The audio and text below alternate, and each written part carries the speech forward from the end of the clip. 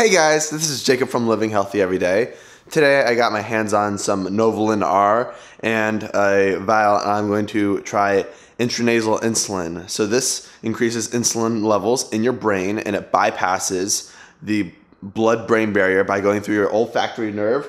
Those nerves connect to your the area where your hippocampus is, so it increases short-term memory. It's been proven to, and they're still in phase 3 trials, they're using for Alzheimer's to remove beta amyloid plaques. It's an overall nootropic and brain enhancer, but it just regulates insulin levels in the brain. And so it's been showing that it doesn't mess up insulin receptors in the body, just working only in the brain. So here's the quick how to set it up. So this here is Novolin R, which you can pick up at any Walmart or Walgreens, but Walmart is where I went and got it. It's only $24.88, about $25. And so what you have to do with this is, to make intranasal insulin, is you have to pop this off here. So this comes off of here, this gel cap here, and you can use some tools like this. I'll post in the description below where you can get this. And then you want to get one of these. This is a snoot. You can just get this on Amazon for a couple bucks. And this is all it is that you need to make intranasal insulin.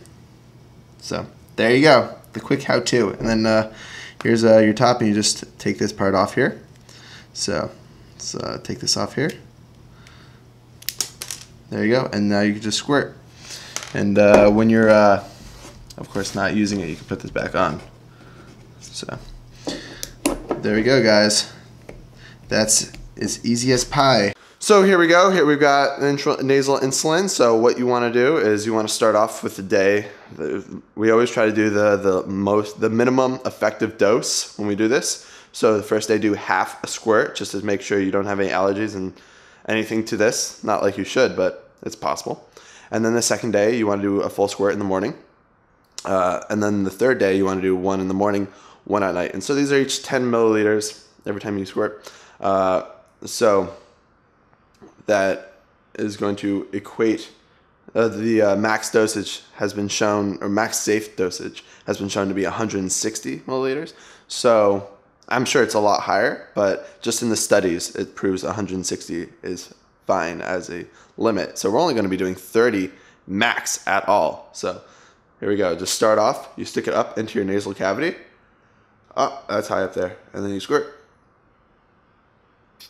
Whew. Well, there you have it. It burns a little bit. But that's intranasal insulin. Wow, it really burns. Thanks guys for watching. Comment in the comment section below and stay beautiful.